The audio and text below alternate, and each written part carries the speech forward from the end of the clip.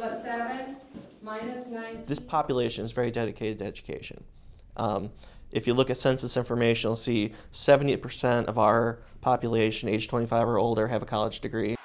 With the university and top-ranking high schools nearby, this could be why a number of alternative learning centers are popping up in the area, with 2 opening within the last year. Parents, because they have this good educational background, they want the same for the children. So we get good support from our parents because they are serious about the studies.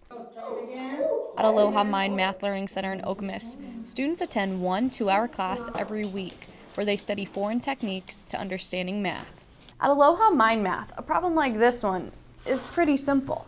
Do you have a pencil? My calculator is dead. Really? Your phone? Oops. You don't need one. Just an abacus like this one.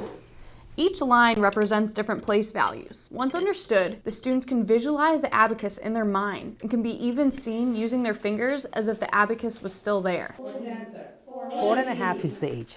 That's a perfect age for, There are some parents who come when the children are 14, 15 years old and they want to start it.